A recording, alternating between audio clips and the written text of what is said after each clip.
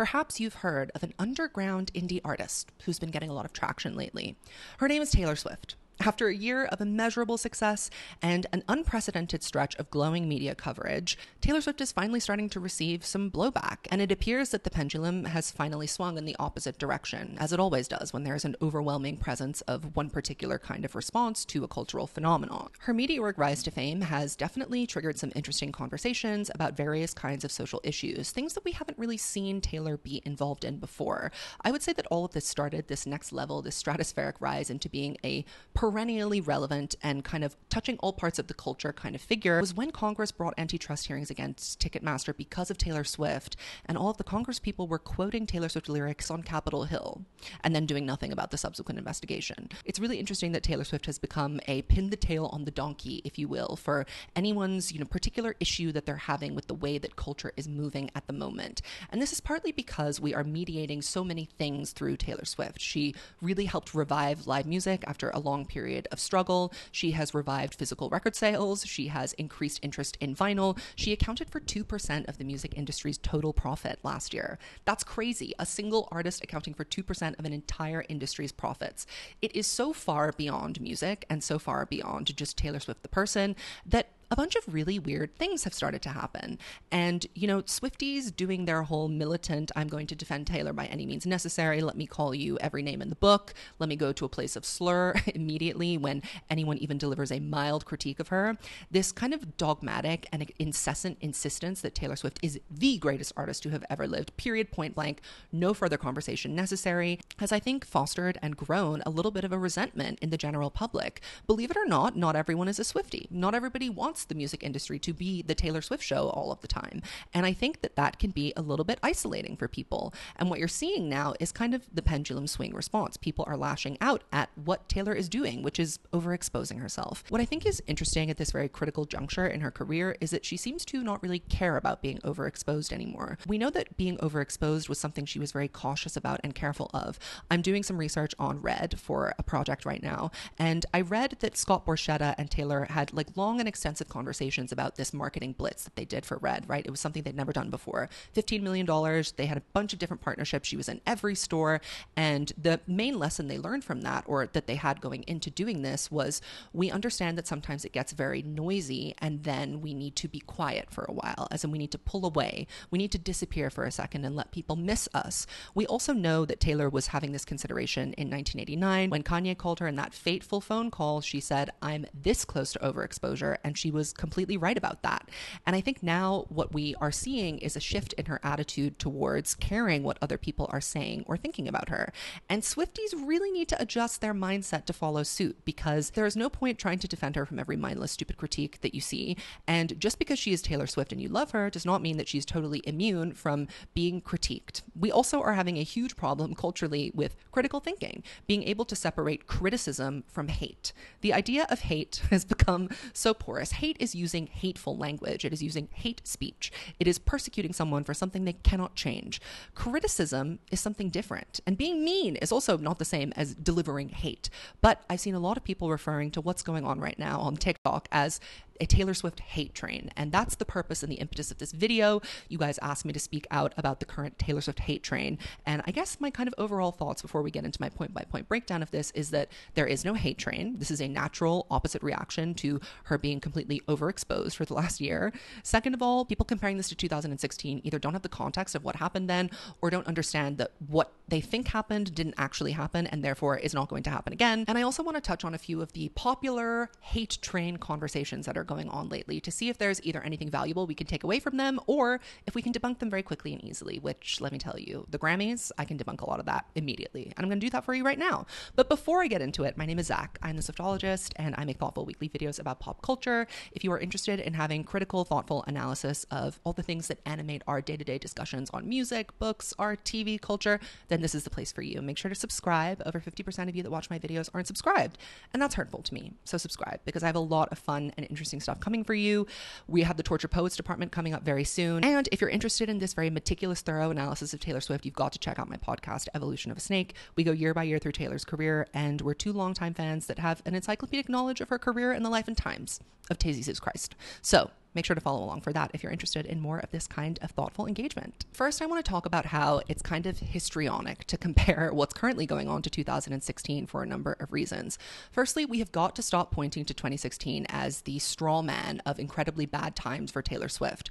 What happened in that period of time is an incredibly overblown and revisionist historical detail. The cognitive dissonance between Taylor's perception of what happened, my career is over, I've been canceled, and the reality of her success during that time, Reputation being the best-selling album of 2017, headlining stadium tour, etc., canceled where, has been pointed out many times by the media, most notably by Sam Lansky in the recent profile of Taylor Swift. And though she was personally devastated, I would never take that away from her. Her experience is valid and emotionally resonant, of course. But the facts of what happened do not align with her personal interpretations of that event, despite the fact that it seemed as though the whole world was raining down upon her and everybody hated her and wanted her to be over. The records still sold. The concerts still happened. There was literally not even a pause in the production. So using that as a barometer of something really career-endingly bad happening to Taylor Swift is not a good one. Second of all, at this point, I'm going to say it. Taylor Swift cannot be canceled. She is simply too big to fail. I'm going to explain why while talking about why it feels like there's a hate train to the Swifties who are frankly new around these parts and haven't experienced this kind of backlash for her before. But this is also interesting for veteran fans of pop culture to think about because we've never seen a pop juggernaut be this successful before. It is a truly unprecedented, astronomical level of stardom, and there is no historical benchmark. We're all learning how to negotiate it, including Taylor. And also, I would like to return to my point that we need to learn how to differentiate between criticism and hate. Taylor Swift, as a public figure, will continue to elicit weird responses or responses that you don't agree with. Anytime she breathes, moves, or speaks, it's only going to get worse and bigger as she gets bigger and does more stuff. She has shown no signs of slowing down. Discourse and conversation moves on quickly, and you don't need to fall on your sword every time you see something negative about Taylor that hurts your feelings. She is currently overexposed, and a side effect of being overexposed is that people get sick of you. Trust and believe that Taylor Swift knows this more than anyone. She's experienced it before, and she's choosing to, even though she's in a vast period of overexposure, capitalize on the moment and blitz the public with more and more Taylor Swift content. It's clear that she's made some sort of internal calculation and has decided that she can handle the repercussions of that. If she can handle the blowback, so can you. Let's start with why she's never going to get canceled. When I say that Taylor's too big to fail, I'm kind of using a economic theory here as an analogy. So being too big to fail is a theory in banking and finance that asserts that certain corporations, particularly financial institutions, are so large and interconnected that their failure would be disastrous to the greater economic ecosystem, and therefore they will be supported by government institutions when they face potential failure. So how does that relate to Taylor? Well, Taylor Swift, the business, is too big to fail. Her success as an artist is now an interconnected web of various institutions, stakeholders, and corporations that rely on her in order to remain successful in their own right, lest the whole music industry collapse. Think about it. Her impact on the local GDP of everywhere she visits, the sheer amount of people that are involved in her own operation, from marketing to logistics to security to merchandise to personnel to everybody that works at the label that supports her, the touring partners, the people that work in the venues that she tours. And I repeat, she accounted for 2% of the profit in the whole industry and was named the most powerful person in the industry above all the label head executives by Billboard. Streaming companies also would literally collapse if there was a mass cancellation of Taylor Swift. They need her. Everybody needs her in order to succeed. Taylor Swift suddenly ceasing to exist as a product would be like Facebook or Meta suddenly ceasing to exist as a social media platform. No one's ever going to let that happen because the impact that it would have on all the other social media platforms would tank everything immediately. The music industry, record labels, and more traditional music services are grappling with diminishing returns and trying to get to grips with technology they don't understand that is affecting their ability to make money. It would be very short-sighted of anyone with actual power to cancel Taylor Swift. And I think this is the piece that people don't remember when we talk about cancellations and canceling. Cancellation is not Taylor Swift is over party trending on Twitter. Cancellation is kind of like what's happening to Kanye West right now. He's someone that's really been canceled. Venues will not book him to do his tour live. Labels won't work with him to distribute his music. He's lost all of his commercial partners. People don't want to work with him or sponsor his work. He is literally being deprived of the source money that facilitates him to keep creating music. That's not going to happen to Taylor Swift. First of all, I mean, in the Kanye West case, because she's not a bigot, but second of all, because there are too many institutions that are invested in her success. So a couple 100,000, even a couple million people tweeting that they hate her on Twitter is not going to have any measurable impact on her career. It might make her a little bit unpopular for a short period of time, but it's not going to make her go away. And that fear that Swifties have is deranged. And this is why 2016 Part 2, Taylor Swift is Over Party the Re-Up, is not a reasonable proposition, nor was it even especially bad to begin with when it first happened. The reality of the matter is she is beloved. That is the reality, period. There's an element of social media here that needs to be unpacked and discussed. What your algorithm shows to you is curated by the platform that you're using to get your maximum engagement. And social platforms get most of their engagement from making you angry. So they deliberately show you content that you don't like so that you will interact with it and stay on the platform longer. The stuff that you're seeing on your TikTok algorithm, keep in mind, is like customized to you. And even though there might be 500,000 likes, a million likes on that, you need to think at scale. Taylor Swift's TikToks themselves get 37 million views, okay? If a TikTok with 1 million views is going viral from a random person sitting in their kitchen complaining about how Taylor's being mean to Lana Del Rey, that has zero measurable impact on Taylor Swift. And plus, social media content is ephemeral. People will move on. Storms blow over. People will move on to things in 5 minutes, in a week, in whatever. So just relax when you see stuff on the internet that is mean about Taylor Swift. You need to remember all of the positive stuff that you see as well, which is definitely counterbalancing the Taylor Swift operation. We've got sold out shows for the rest of the year. You walk up to 10 people on the street, 8 out of 10 can name 10 Taylor Swift songs off the top of their head and probably really like her. Let's talk about the recent catalyst for discussions on Taylor Swift's overexposure, which was the 2024 Grammys. The 2024 Grammys were the Taylor Swift show, and this mostly played out on social media, where minute moments of the evening, her interactions with Boy Genius backstage when she didn't know she was being filmed. Sidebar, she definitely knew she was being filmed. When she was posing with them for pictures, dragging Lana Del Rey around on stage, the way she didn't acknowledge Celine in her acceptance speech. These small interactions and these minute moments taken out of context were blown up, magnified, and spread around with various negative interpretations of her. Of course, there's a little bit of confirmation bias. If you think that Taylor's a bully, then you're going to say that her bringing Lana Del Rey up on stage after she didn't win Album of the Year and was in fact Taylor's competition is her being mean. And if you think that Taylor Swift doesn't respect the artists that came before her or has no respect for the industry, then of course you're going to view what happened between her and Celine in a 20-second exchange was Taylor being deliberately disrespectful. Taylor using the Grammys as her personal platform is well and truly okay with me. I'm a Swiftie, but I can understand the visible frustration in the audience that we saw from her peers. And I think their reaction mirrors what I've started to call Taylor fatigue over the last few months. Taylor's astronomical success over the last year is truly remarkable, but success has become so synonymous with anything Taylor does, from the smallest thing, like randomly releasing All of the Girls You Loved Before on Spotify and having it do huge numbers on streaming, to announcing a brand new album at the Grammys, that it becomes hard to see her accomplishments for what they really are, which is genuine, authentic success from someone who is making good work. Taylor winning over and over again and being gleefully surprised every single time harkens back to a very old critique of Taylor Swift as a public figure. And this is a trope of Taylor Swift that we all have in the back of our minds somewhere, because this discourse went on for a very, very long time at the beginning of her career. This feigned surprise, this shock and humility, this idea that she is being fake. How can you not expect to win at this stage in your career? But, you know, that's the most uncharitable interpretation of her actions. Taylor is a hopelessly earnest and positive person, and I think that she is genuinely jazzed to receive every award that she does, and that's just kind of part of her personality. But that's all kind of besides the point. What Taylor did at the Grammys actually did kind of rub people the wrong way for a valid reason. The Grammys are a show of peer excellence where you are recognized among your peer for the accomplishments that you've made as an artist. It's not like the VMAs or the BBMAs where the accolades are fan voted and really are only secondary to the spectacle or the performance of the evening. What Taylor did in that moment was take a moment where she was supposed to address her peers and talk about her writing process. I'm talking specifically about when she won for Pop Vocal Album of the Year, and she was supposed to speak eloquently about her art, but instead she chose to use it as a personal springboard for a new project. Did you see any other artists doing that evening? Again, I am excited by this. I think it's fun for me. I love to get a new Taylor Swift album. I was live on Twitch freaking out, but how would I feel if I was an artist sitting in that audience, an artist who had worked so hard to get my chance to shine and be celebrated by my peers as well? Victoria Monet, SZA, Miley Cyrus, they were all having extraordinary and historic nights in their own right, but none of them were having a night as extraordinary as Taylor Swift, announcing her new album and thus monopolizing all the shine in the room. Immediately after she announced that, the entire headlines were guaranteed to be all about Taylor Swift the next day. As a peer, you can't help but feel like, well, damn, not only is her success so far far out of my reach, it kind of dulls the success that I do have, that I've worked really hard for in comparison.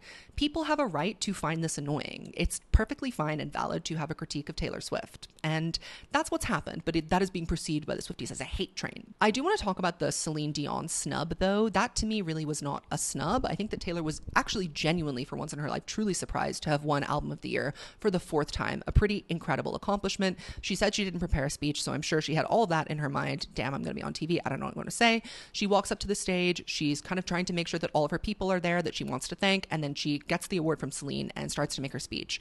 A lot of people were saying that Miley Cyrus had thanked Mariah Carey very profusely, and so Taylor Swift should have done the same, but it's apple to oranges. They're different artists, and this was a different kind of accomplishment. Miley was winning her 2nd Grammy ever. Taylor was literally making history. There was a lot more pressure on her shoulders. And also, you know what? I actually didn't know that Celine Dion was suffering from stiff person syndrome. Maybe Taylor Swift also didn't know that and only found out after the fact.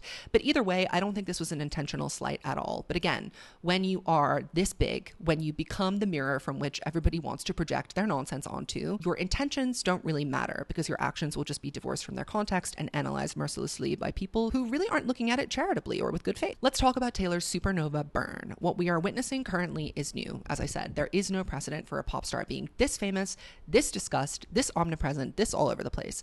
This is both within and out of her control. That is a very important thing to remember because Swifties do like to abdicate Taylor from any sense of responsibility for any of the situations that she finds herself in. This is a side note for another video, but I've always wanted to talk about how different fan bases kind of take on the characteristics of their fave. And one of Taylor Swift's main characteristics as a narrative is that she's the underdog, and she often falls into, a victim narrative. And Swifties love to play the victim on behalf of Taylor.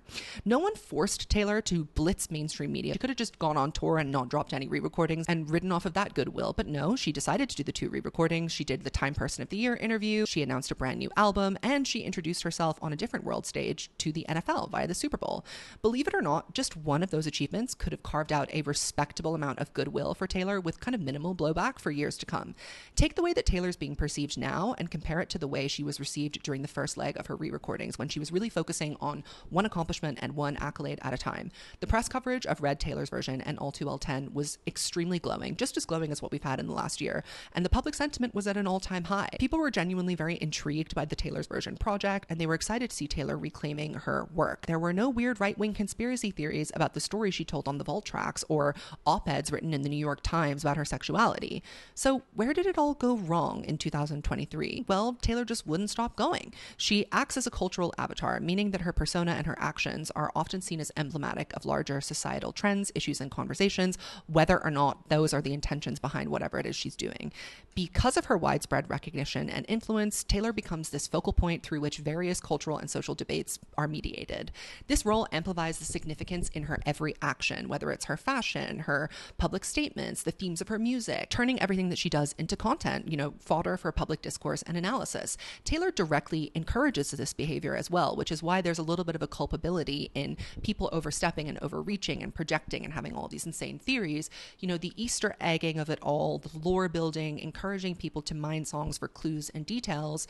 It does have the kind of effect of making people think that they are entitled to her story and they are entitled to make their own interpretations of her story and even divorce it from the context of her entirely and create conspiracy theories. Putting the conspiracy theories aside, there are definitely a lot of examples of celebrities being used as cultural avatars. We do this all the time in pop culture. We used Meghan Markle, for example, to talk about the racist history of the monarchy and also discuss how it's kind of impossible to reform an institution as rotten as that. One thing that I thought was very interesting that came up, I think maybe last year, was Sydney Sweeney when she was kind of at the rise of becoming this mega star after Euphoria, when she's booking some bigger film roles. She talked about how she found it very destabilizing to be an actress of her caliber. And, from the outside looking in, you look at Sydney Sweeney and you think she's so successful, she's so famous, she's so rich, but she said that she has to do a lot of endorsement deals and she has to take on as many parts as she can. She can't afford to be as selective as her counterparts because she doesn't have a robust safety net to land back on because, being being in the industry requires that you give 20% of everything you make to your manager, then you give more to your agent. There are a lot of different intricacies to working in the entertainment industry than we see on face value. So Sydney Sweeney kind of breaking the illusion of, the glamorous, effortless, successful movie star and saying that she needs to work was very confusing for people because it rubbed people the wrong way, that it seemed like she was complaining about getting to do this job after so many people want it. But I think it also took people by surprise. So that is another example of how we can use celebrities as avatars to have interesting conversations about broader sociocultural issues. And of course, Taylor Swift is no stranger to being used as an avatar for a sociocultural issue. I would say that one of the most interesting conversations that we've been having about Taylor Swift, and yes, this is mildly critical, is about what is the responsibility of a billionaire? How can a billionaire redistribute their wealth? Should billionaires be allowed to pollute the climate at, magnificent rates?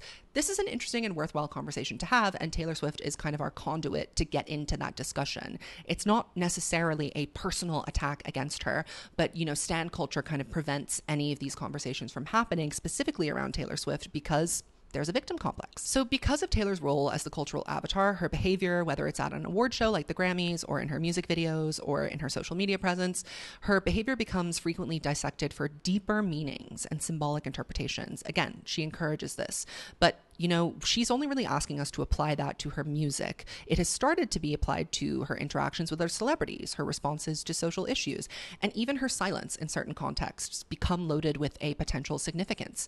This level of analysis often leads to over-interpretation, where even innocuous actions are seen as deliberate statements or stances. That's basically what Gaylorism is built off of. But another example of this is the Celine Dion snub. Taylor, forgetting to hug Celine in a moment of high stress was her snubbing her. Taylor bringing Lana Del Rey on stage despite being a collaborator and her friend was her being a bully and rubbing her success in her face. And this is all amplified by the modern media landscape, which is characterized by the omnipresence of social media. This contributes to the magnification of Taylor's actions for sure. Everything that she does is picked apart, becomes a trending topic. It gets dissected in real time, and not just by the fans. I think because the Taylor Swift cottage industry has become so successful, reporters, critics, brands, observers from all different arenas that really would not be commenting on the goings on of Tate McRae's, Instagram comments are suddenly picking up on the most minute details. Ketchup and seemingly ranch? Hello? Delusion abound. This instant and widespread discussion definitely amplifies the significance of Taylor's actions far beyond their original context as well. We assign a lot more importance because her actions have become a lot more visible. Another issue that we encounter when it comes to the conspirational side of interpreting Taylor's actions for deeper symbolic meaning is that many fans see themselves in Taylor, and she has always encouraged this as well. Use my stories as lessons to guide your life. When I put these songs out into the world, they're no longer mine, they're yours.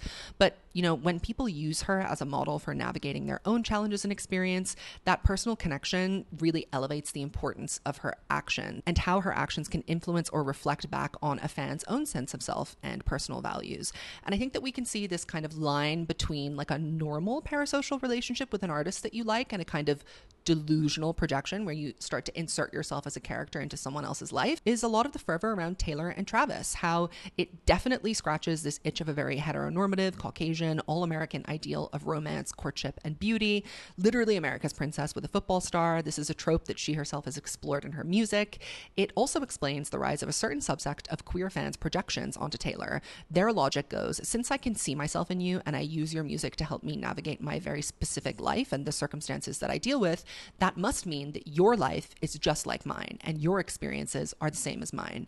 Our declining ability to analyze media without self-inserting our own experiences contributes to this completely as well. In general, we're unable to separate from this happened to me with it also happened to you, and we're also unable to separate I don't like this from this is wrong or this is bad.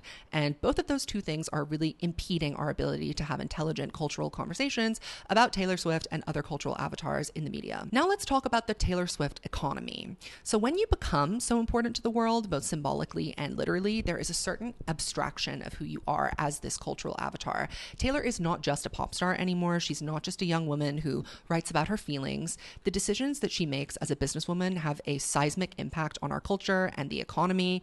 For example, the Re-Recordings Project, which has totally shifted the way that we as a culture and the music industry views the importance of owning your intellectual property, your master recordings. She also raised awareness about predatory contracts and kind of vaguely mentioned this when she was figuring out how she was going to respond to having her master's taken away from her.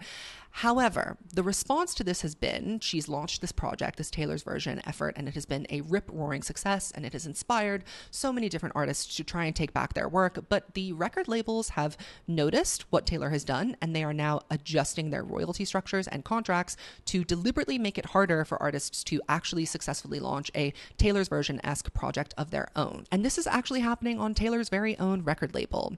Taylor's awareness of the ownership IP problem is very limited to her own worldview, as is basically any problem that she speaks on in this world. You might think that she would speak on this at length a little bit more, or have a conversation with her own record label about making changes that prevent the artist from reclaiming their work if she really cared about other artists' experience with ownership. But that's not really in the scope of her best interest. There is also that tension between Taylor Swift being, the sensitive, vulnerable artist, and also the kind of ruthless, cunning businesswoman. Because Taylor is an avatar, and a powerful avatar, not just someone who reflects a conversation, but often drives them with her actions often intersect with ongoing conversations that we have about society. So gender, power, privilege, and identity. And so her navigation of being a celebrity, of being a creative person in public, of her personal expression, what she chooses to share and not share, all of these things become a mirror reflecting broader cultural dynamics and tensions in our society, which kind of makes Taylor the scapegoat for a lot of this. And this reflection makes her actions a point of reference in discussions about feminism, the entertainment industry's changing dynamics, and the expectations placed on public figures, especially women. And I think everyone's main critique of Taylor that I've seen, that is a valid one to contend with and discuss, my personal opinion on this issue is that I don't really care for Taylor to be a politically active person in the world, although I have to say my views on that are slightly shifting as she becomes more and more famous. It seems kind of inevitable that she's going to have to take a stance on something at some point. How is she going to navigate doing that? She doesn't have a good track record of doing it. I haven't come to a cogent conclusion on that. But I will voice and repeat to you what I have seen to be a main critique that I think is worth discussing, which is that Taylor uses her voice to advocate or speak on issues, and she takes up space in these issues in the room when it benefits her. So two things can be true at the same time. Taylor can be opportunistic about raising awareness or being a responsible public figure, but it's also not really her duty or her job to be Mother Teresa. Anne Helen Petersen, who is a cultural critic who writes a Substack called The Culture Study, explained this beautifully. She relates this to her own experience as a privileged white woman. She says, "As a privileged white woman with progressive politics, I understand the frustration. We are generally good at seeing injustice, and we are generally bad at giving up our own sliver of societal power in order to rectify that injustice. What most reliably moves us to act is personal stakes, and the absence of them makes it easy for us to move on from causes that other people have no choice but to engage with every day of their lives. It can feel like white women are only in the fight when the fight is popular, easy, and without significant social or financial risk. And when they do join the fight, they want to be celebrated for it." An immediate and interesting comparison that we could make here is, talking about reproductive rights. Taylor has often talked about feminism and a woman's right to choose in many different contexts, autonomy, agency. And when Roe v. Wade was overturned, she sent out a tweet, I believe, but there was really no active campaigning, no big donations. There was nothing seismic or important changed after that, which I think kind of supports what Anne Helen Petersen is saying here, that there is the opportunity to engage when it benefits you, but when it no longer serves you directly to be talking about an issue, you kind of take a step back. And I think that that is an interesting conversation to have. This is a good example of what being a cultural avatar means. It's not pinning the responsibility for the world's evils on Taylor Swift, but it is discussing how she moves within and navigates these systems of oppression or hierarchy that are very prevalent and very affecting to large swaths of the population. She also acknowledges how frustrating it is and what a losing battle it is to try and be the good girl in public. It also feels unfair because you can try and do everything you were told to do, work so hard to please so many different demands from so many different people, and still not get it right. So circling back to what's going on right now, the cancellation, the hate train, I think what we're currently going through with Taylor is not a cancellation, it's a market correction. So a market correction is a temporary price drop that helps readjust asset prices. Taylor Swift, who has been very visible in the public eye, may need a similar price adjustment to maintain a healthy level of exposure. This could be like a temporary decrease in public appearances or media coverage just to rebalance her presence and avoid overexposure. But I think that Taylor is actually not interested in kind of navigating the intricacies of being overexposed anymore. We know that this was something that really animated her, and it was something that she worried about a lot and led to, I would say, a level of hypervigilance and neurotic control of her career that read as being very insincere. I'm talking about the 1989 era right now. And her House of Cards built upon that kind of anxiety about people getting sick of her, but also having this overwhelming drive and ambition to be the biggest pop star in the world. All of those things kind of came together and fell apart for a brief period of time. Now, what's interesting to see is that I don't think that she's considering how people are going to respond to the things that she wants to do. She's simply being moved by her internal compass. And I thought it was very beautiful to see in her Album of the Year acceptance speech, her talking so honestly and authentically about how doing the work itself is a reward. Finishing a song, putting the song out, performing a song live, this is all part of the joy that she experiences from being a public figure. And who is anyone to tell her to stop doing that?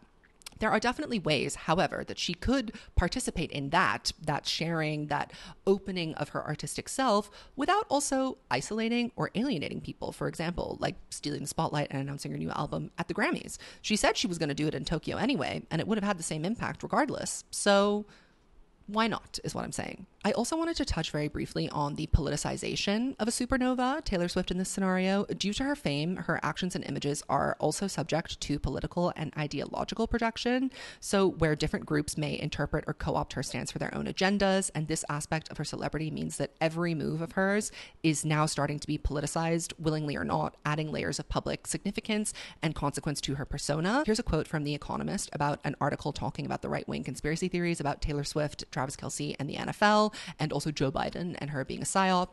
At the astral heights Miss Swift has reached, celebrity can be a form of mass hypnosis or magical thinking. Fans conspire to imbue their idol with powers and significance beyond the merely mortal. Many feel they share a personal connection with a total stranger. A conspiracy theory doesn't have to make sense to you, only to its adherents. Likewise, the cultish devotion of Swifties can seem baffling to the uninitiated. He then goes on to talk about why Taylor Swift is becoming kind of a right-wing bogeyman in the American political landscape right now. In an ultra-polarized outlook, your opponent is not a rival, but an enemy, and he is always up to something. Political strife spreads into unlikely crannies of life, from beer to sport to music. Politics starts to resemble a contest between conspiracy theories. This ratchet effect mirrors the momentum of conspiracism, which is always moving on to the new, more outlandish speculation, the most ambitious claim to be comprehensive, decoding not this or that murder, but the hidden mechanism of the universe. It may seem odd for Ms. Swift to feature in the fantasies of conspiracists, to be the actress starring in their bad dreams, as she might put it, but looked at in this light, it's natural. Her ongoing tour has been blamed for causing inflation in Singapore and an earthquake in Seattle.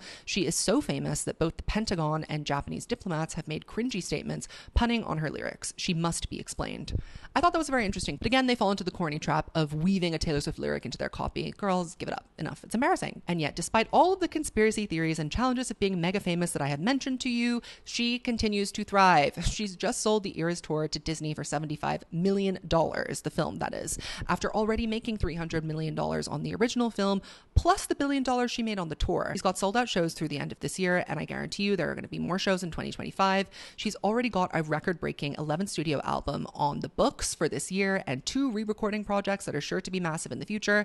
She is not a fragile, vulnerable, delicate, retiring wallflower that you, the Swifties, need to protect and defend every 5 minutes. In fact, this is the other part of why Taylor Swift is experiencing a hate train. The incessant attacking of anyone who speaks even mildly critically of Taylor only contributes to the 2 biggest factors that drive Taylor fatigue in the first place: abstracting her and making her seem more important or larger than she is, aka ascribing political significance to her where there is none and making her look stupid, and reading too closely into the symbolism of her actions, allowing people to project basically anything they want onto her, and also reading into the symbolism of other people's actions, applying this Taylor Swift lens to other people in order to silence detractors. And by insisting to detractors, and I'm using that term lightly because to be a Swiftie detractor, all you have to do is not say that Midnight deserves to win Album of the Year. That was my current experience. By insisting to these detractors that they are wrong and sending them death threats or calling them slurs for saying benign criticisms, you reinforce to people that there is some sort of machine behind Taylor that is actively working to silence dissidents and cover up some real truth that she is trying to unleash upon the world. And this really helps support the psyop theory a lot. And it also makes her very alienated from the industry and from other artists, and it makes their fans resentful of her, which encourages them to amplify more hate train content, because Swifties will let Townsend pack for no good reason at all. Joni Mitchell, 80-year-old legend in the music industry, prolific queen of songwriting, known for being a direct inspiration for Taylor Swift's album Red, cited by Taylor Swift multiple times as instrumental to her songwriting career and evolution. The 14-year-olds found out, because they just joined the fandom yesterday, that Joni said Taylor couldn't sing 10 years ago. And, this is where when we remove the context and we take things completely out of their historic position, this is where it becomes very nonsensical and stupid. So the thing that Joni said about Taylor Swift was there was a rumor that Taylor was going to star in a biopic about Joni Mitchell. Joni Mitchell, back in her day, had a very high operatic soprano voice, a very traditionally musical voice that Taylor doesn't have. And Joni quippingly, jokingly in a magazine interview said she might have the cheekbones, but she certainly doesn't have the voice. And even though that was a quip, it was also true. Taylor Swift does not have the voice to sing those early Joni Mitchell songs. She just doesn't. Joni Mitchell is an 80-year-old music industry legend, and there are Swifties out here calling her a flop, saying that she doesn't have any streams.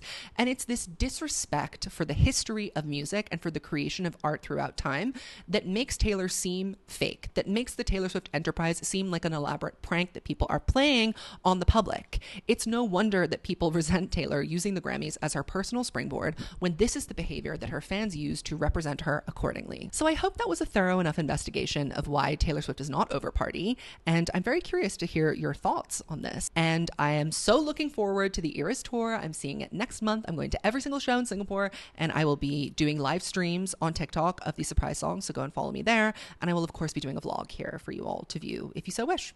So I hope that you have a wonderful day, and I will see you next time. Goodbye, Swifties.